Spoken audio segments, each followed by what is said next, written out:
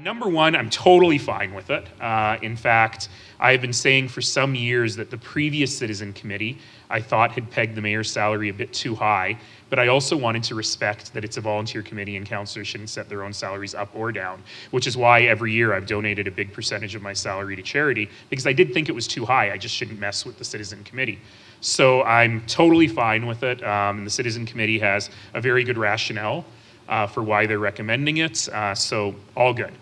Number two, I do think, however, that the process that we have with the citizen committee is the right process. Council can always refuse or amend it if they want to, but it's sort of like the old days of negative option billing. And I think that's the right way to go. I don't think council should vote on it every year because it ends up then being political and it undermines the work of the Citizen Volunteer Committee, in my opinion. So I suggest that that is actually not a good recommendation, that one from the committee. I think if the committee is confident in their recommendations, and they are, that they shouldn't need that extra political check from council. I don't think politicians should be setting their own salaries except in extraordinary circumstances, and it makes more sense to just abide by the committee's recommendations, I think. And the third question that you didn't ask me, but I'm going to give you a bonus, is I actually didn't know the extent of this transition allowance until very recently. I didn't even know that existed.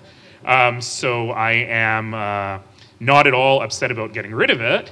I am, however, going to suggest to my colleagues on council that this is something that's been bugging me for a while, is that we are not very humane with people who are leaving office at the last minute in terms of helping them work out their benefits, helping them figure out outplacement work, even giving them assistance in cleaning up and moving out their offices. So that just pegged in my mind that there is probably a need before this election to clean up our policies around what transition looks like for people who are leaving or who lose an election.